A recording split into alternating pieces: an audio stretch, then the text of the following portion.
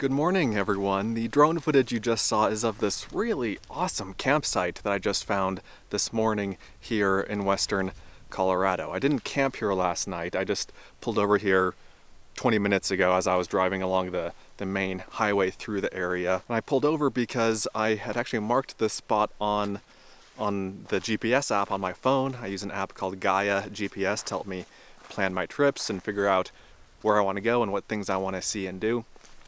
And at some point in the past, I had marked this spot as the confluence of two rivers, the San Miguel River and the Dolores River. They meet right here, and from this point, which is also a campsite, you can see that confluence. So let me show it to you. So here's one river. This is the Dolores River coming in right here, and then it continues to flow on down the canyon this way. This is the San Miguel River coming in from here. You can't quite see the confluence from this spot.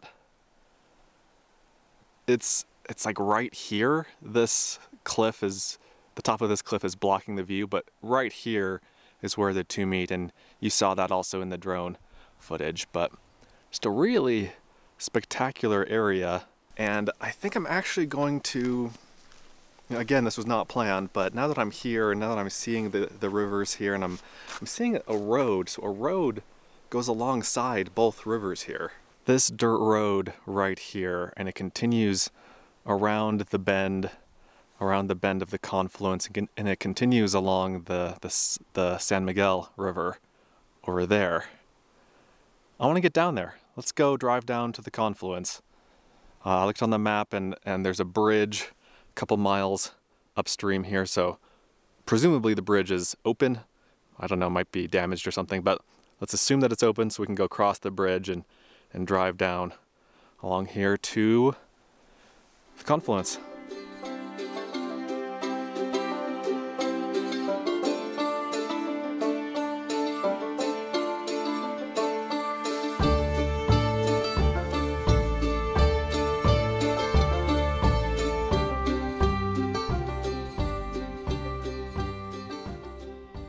And here we are at the bottom of the canyon. It really didn't take too long, maybe 15 minutes. But I was up here at the start of the video. I'm at the confluence.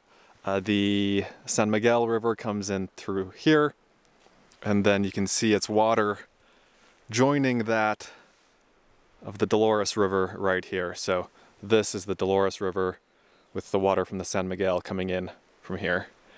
And if you were so inclined, you could camp right here at the confluence, and the road just keeps going for miles and miles. So I'm gonna guess that there are a lot of campsites along here if you wanted to camp along the river. Big cliffs on all sides. I think you can kayak down these rivers at certain times of the year. They might be too low in the middle of the summer, but in the spring, when there's runoff, when the water is higher, I think there is kayaking. And I passed something in the canyon a couple minutes ago as I was driving here that I've seen from a different angle before, or I've seen a different section of it from a different angle, and I want to go back, I want to double back and show that part to you guys.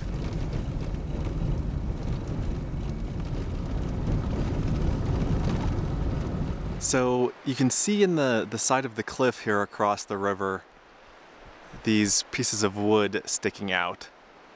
On some of these it's just a regular, just like a single piece of wood sticking out. On others it's a kind of a triangle shape. And then right here, this is a reconstructed section of what it would have looked like originally. This is a 48-foot long reconstructed section of what was a hanging flume. And so what that means is that basically this was an open channel or tube along the side of the canyon meant to provide water. It carried water to, I think, some mines, to some mining operations in the area. They needed clean water to do that, and so they built this several mile long flume along the side of this canyon. This was reconstructed about 10 years ago, and they used big planks along the side and the bottom, and yeah, really interesting. So from where I was earlier on top of the canyon, you know, that place again where I started the video. Just around the corner from there, there's another viewpoint from above of the Flume, of a different section of Flume. And I have shown that in a video before. I'll put a link to that in the video description. It was a while ago. It was like 4 or 5 years ago, one of the earlier videos on this channel. I think I'm gonna go back there right now and give you another look at it now that I have a better camera and everything. Let's go take another look at that spot that's above. But before we do that, I want to talk about something that I noticed on the car last night.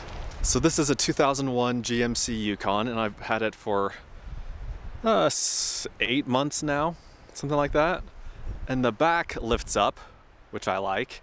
And ever since I've gotten it, I've had this mesh, this mosquito netting in here, so that on nice nights I can have that open and get a lot of great airflow. And my working assumption has been that if it's raining, this will also protect rain from getting in here. And I've done this when it's sprinkled a little bit at night, and it protected it just fine. No water was able to get in here. But it rained all night last night. It rained quite a bit. And this morning when I woke up, I noticed that my sleeping bag was damp and there was water on the screen here. And so I think what happened is that water, like there's a gap right here where this light is. I think water was getting in through there and then just coming down here. Like there is a lip on this rubber seal here. And so I thought that would keep water from getting in, but it didn't. I understand that water could get in from the sides here, like if it's raining and there's wind, water can come in and get this section wet. But there was water also, like little drops of water on the middle section. So I'm not entirely sure how that happened. I think when I get home, I need to use the hose and recreate a little rainstorm and see exactly how water is getting in here. Something I might end up doing is making a little tent or simple tarp covering, just a piece of fabric, piece of material, like a rectangle that goes over here, over the top, then little triangles on the ends here, so that basically the top is covered and then the sides are also covered. I know that there are SUV tents you can get that cover the entire backside, but that's too much hassle, and I don't need or want that much coverage or extra space or anything. And so I might just whip up a quick little thing to see if I can minimize the water getting in, because another issue is that on this car, when you roll down these side windows, normally in a car you would expect there to be, you know, if you roll down the windows a couple inches, you'd expect it to be you know, a couple inch gap right here. And there is, but that gap continues over here. Let me roll down the windows a little bit and show you what I mean. Okay, so you'll notice there's the gap here, and then there's also a gap right along here. This continues all the way down. So these deflector things can protect water or keep water from getting in right here, but they don't go over far enough, they don't come down enough to keep water from getting in here, which is a bummer. It's one design flaw, I think, of this particular vehicle. I could use the front windows, I could roll down the front windows because this is full coverage along here. But the problem is I've got screens, window screens in these side windows. And they're always in there. And I like it because when I get to a campsite, I can just roll down the back windows and I'm done. I don't need to get those. You know, there are companies that make external window screens that magnet onto the outside of the window. I don't want to deal with that. I love just being able to roll down my rear windows. But again, the issue with these windows when it's raining is that water can get in from the side. So there's just not really a perfect solution for this particular vehicle. I think my best bet maybe is, if it is pretty rainy, to just make a little tarp here and make a little awning sort of thing out the back, and we'll see how it works. The great thing about this style of camping for me is that I can just roll into a campsite and I'm done. I don't need to set up a tent, no tarps, no nothing. You know, it's very easy, a very low friction style of camping. And the more things you add to the outside, you know, with the awning or the little tent on the back, it makes it less and less simple, and that's not ideal for me. When the weather is nice, when it's not raining, no issues, but I need to figure out a better system for when it is raining. Anyway, just wanted to relate that to you guys. Let me know if you do want to see me make a little whatever, a little awning for the back here. Let's get out of here. Let's drive up to the top viewpoint of the Flume. Again, it's not this particular section of Flume that you can see from the top. It's a different section. Let's go drive up there and I'll show you the view from above.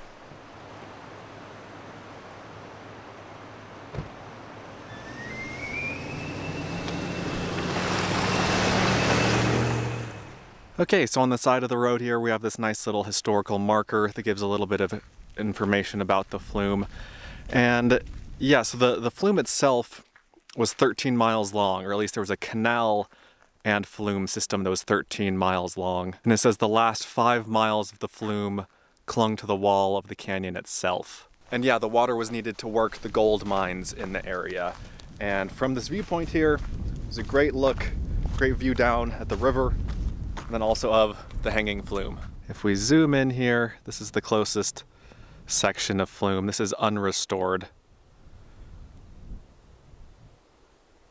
And it just continues along the wall of the canyon here.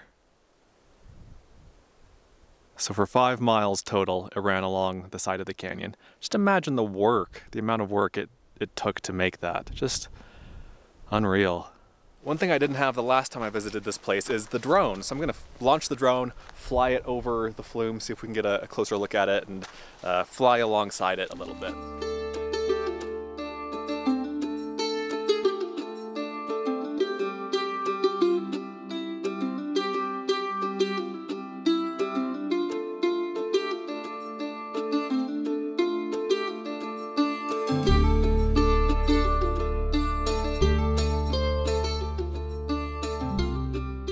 All right, let's hop back in the car and drive down the road here.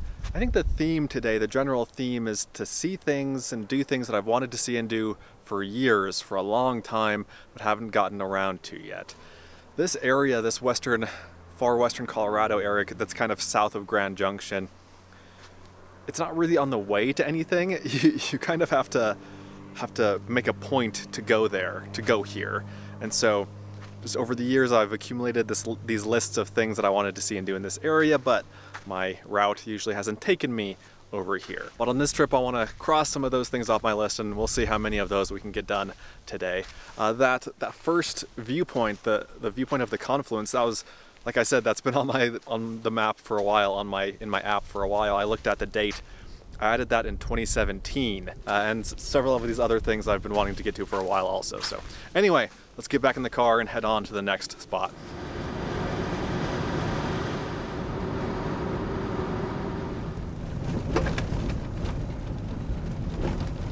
Okay, so it's about an hour later, and I spent most of that time driving along the Dolores River.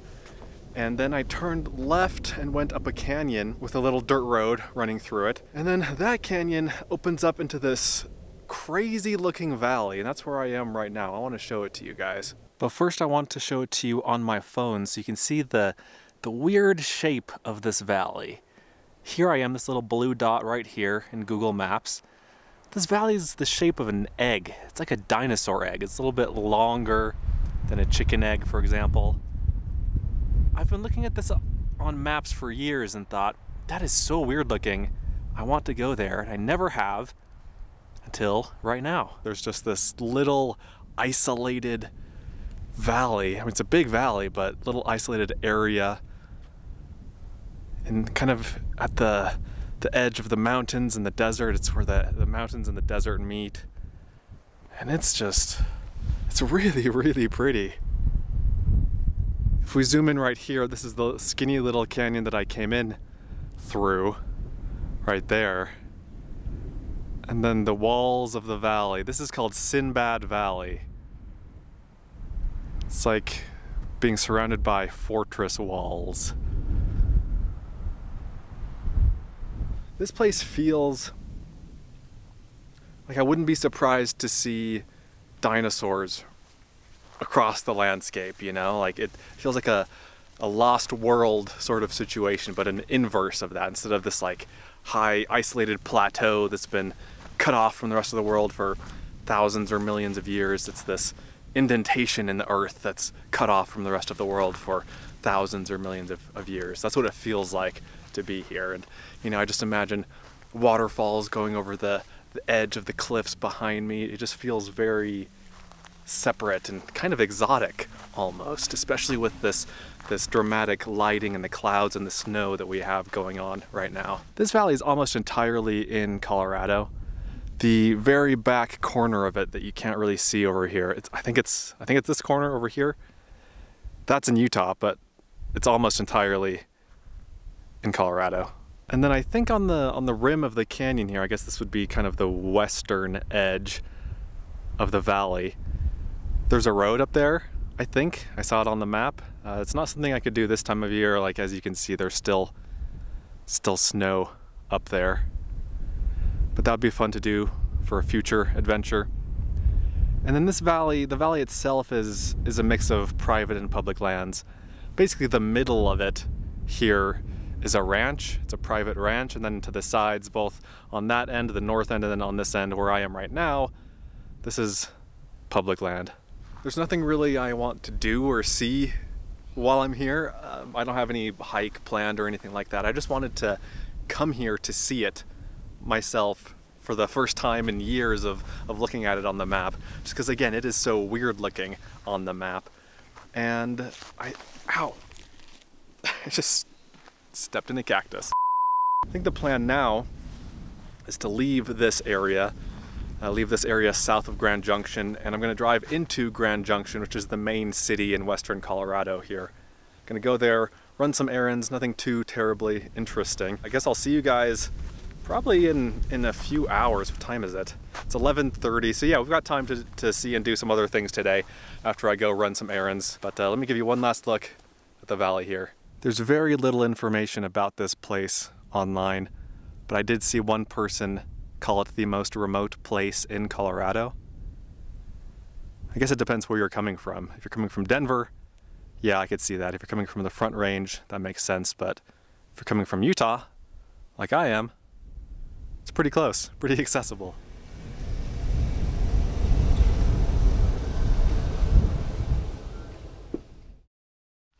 Hi guys, several hours later now. It is about 4 o'clock. I'm done with Grand Junction. I'm about an hour north of town now, and this area is called Canyon Pintado, or Painted Canyon, and there are a ton of rock art sites in here. I'm not going to visit most of them. I'm just going to go to two, this one and then one like a mile down the road, if that. They're both basically roadside attractions and pretty unique. So here's the first site that I wanted to see. It's called the Waving Hands site, or the White Hand site, and it's about the size of my hands. Got a little bird right here. And then I don't know if these are old or not. These could be more historic, you know, maybe from like the 1800s or something, but not sure. And then some other just like graffiti kind of stuff around it, unfortunately. I'm now at the second site, which again is just down the road a little bit. It's also roadside. You can see it. I can see it from where I'm parked here. It's a large pictograph. There are a few of them, but the main one is a Kokopelli figure. And Kokopelli was a Native American god, a god of fertility and a trickster god. And he's depicted as a humpbacked figure playing a flute. And Kokopelli, like the name Kokopelli, has been used for all sorts of things now. You'll find gift shops named Kokopelli, you'll find trails named Kokopelli, other businesses named that. Like, it's a very common name for things in the southwestern US. And then also the Kokopelli figure has become kind of a symbol of the Southwest also. So you'll see Kokopelli figure decals or stickers on cars, for example. And also, interestingly, archaeologists have been able to map out locations of Kokopelli figures, like of petroglyphs and pictographs. And by doing that, they can figure out, okay, these areas were culturally related somehow. I mean, it could be cultural, or it could be through trade they're related, or maybe linguistically, you know, whatever. In some way, these groups were all connected because they all share this common figure, this common deity. So I thought that was pretty interesting. Anyway, let's go take a closer look at it. Okay, so here we are. There's a little viewing area and some informational signs, and then right above it is the pictograph panel. And there are 3 here, 3 different panels. And Kokopelli is the one in the middle here. And it's a surprisingly large pictograph. That's about 4 feet tall, that figure. And you can see how that slab of rock, that piece of rock that it's on, is being held onto the cliff with a steel cable there just to make sure it doesn't fall off. But as I zoom in here, you can see there's his head, there's his flute, his little hunchback. Now, I don't know what the rest of the stuff around him is, but really neat. And there's this guy on the right. I'm not sure what that is. And then this over here on the left. And this area was named Canyon Pintado by the Dominguez Escalante expedition, which is a famous expedition. If you've learned about the exploration of the American West, you've probably heard of that. It was in 1776, way before this was part of the United States. And they came through here and they saw figures like this. They saw these pictographs and they named the canyon Painted Canyon because of that. Now, I'm gonna, let's see. I need dinner. I'm gonna go drive into a town north of here called Rangeley, here in northwestern Colorado, and then I'm going to go see the last thing of the day that I wanted to see. And again, this is something that I've wanted to see for years and years. And again, it's not really on the way to anything. You have to go out of your way to get there, and so that's what I'm doing today. All right, welcome to Rangeley. And for dinner here, I'm gonna have some Chinese food. There's a place called California Wok that got decent reviews on Google Maps. And I haven't had Chinese food yet on this trip, so that's what I'm gonna go for. And here's the result. Got some Kung Pao chicken and some fried rice and a fortune cookie and a little piece of candy. Looks pretty good. I'm gonna go ahead and eat as much of this as I can, and then I'll see you guys at the next spot, which is about an hour away in Utah. All right, guys, we are now at the final destination of the day. Really interesting little place. It's called Fantasy Canyon. And it's a little wonderland of fantastically shaped rocks. Let's go explore a little bit. I almost feel bad for these rocks. They look like tortured souls. Really, really crazy shapes. And it's a large area. It's an extensive area. From the parking lot, it looks pretty small, but I mean, it goes on for a while here.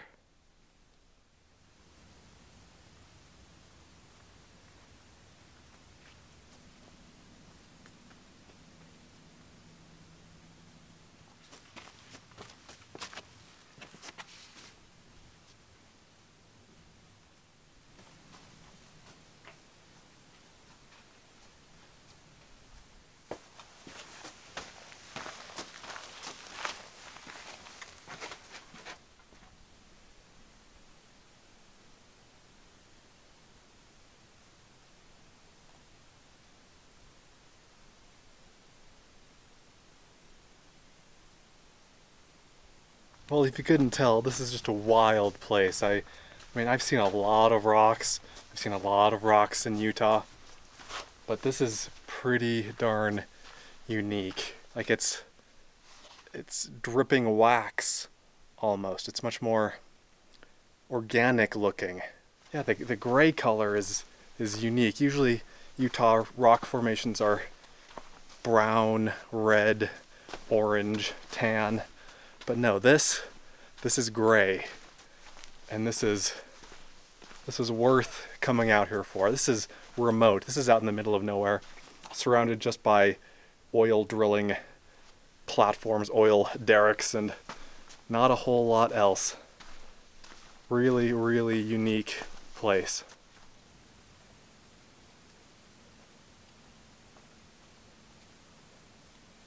So I've got about half an hour or 20 minutes of daylight left. I've got 2 options. I could either camp somewhere around here on BLM land, or I could drive 2 or 3 hours tonight and get closer to where I want to be in the morning. And I think I'm going to choose the latter. I'm going to drive tonight in the dark, going to go find a campsite in the dark, and I'll show you the campsite once I get there. It might be tonight, or it might be in the morning. If I'm still at that campsite in the morning, if I don't leave before it gets light tomorrow morning, then I'll show you camp. Either way, I'll see you there somewhere back over in Colorado. Good morning. It's about 7:45 the next morning, and I'm camped out. Let's see, I'm in Utah. No, I'm in Colorado, right? I'm in Colorado, out in the middle of nowhere out here. The campsite itself isn't the greatest. I just pulled off the side of a dirt road running through this broad valley here, but pretty nice mountain views. It's quiet. Just birds and ground squirrels making noise. I had several other wildlife encounters yesterday once I stopped filming. I nearly hit about 100 deer and elk driving here. They were just everywhere. So that was a little bit nerve-wracking, but we made it through. And then while it was still light, pretty soon after I left Fantasy Canyon, I saw a few different herds of wild horses, and that was a lot of fun. I was able to capture one of them on film, so I'll show that to you here. There's a group of like 4 or 5 maybe, and then I saw another group of half a dozen, then another group of maybe 3. And then I realized that I also forgot to tell you about the Chinese food, and it was good. I mean, wasn't incredible, but it was perfectly fine for a quick dinner for Chinese food in the middle of nowhere in Colorado, so no complaints there. I'm going to drive about 15 minutes from here to the spot that I'm going to be starting the next video at. I'm going to start recording that video pretty quick here, so I hope you guys enjoyed the video. Let me know what you think. Let me know if you have any questions. Let me know what your favorite part was. I'll see you in the next one. Be sure to check out Adventure Know-How, my new site, where you can gain access to a map of all of my free campsites, plus monthly bonus videos that you won't find anywhere else.